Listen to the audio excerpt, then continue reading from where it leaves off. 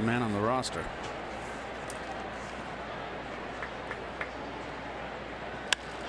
It's one in the air deep to left field. Back goes Rodriguez to the warning track right at the wall. And it's out of here.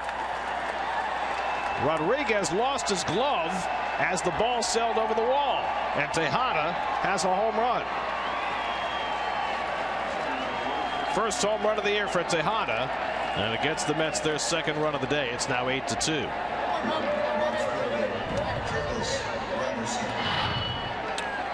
Down and in fastball. Ruben likes it down there. Nice effort by Rodriguez. Oh. Good thing he was playing in his home ballpark, or he might not have gotten his glove back. Look at the fans. Very nice.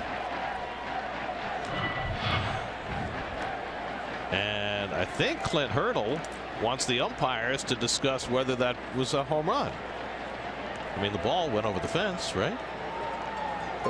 Even if you catch it and you lose your glove and it goes over, no, it's not a catch. It's a home run. Right. Well, they're going to go to replay. Now, home run reviews are not challenges. They are a separate entity. But here you go. Here's Rodriguez. He didn't even get a glove on this.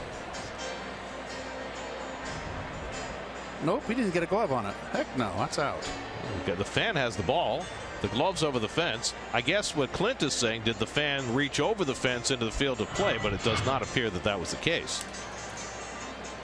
If he reached over the fence into the field of play, then it could be fan interference and they could take it away. But now they confirm it as a home run. That seemed pretty clear cut.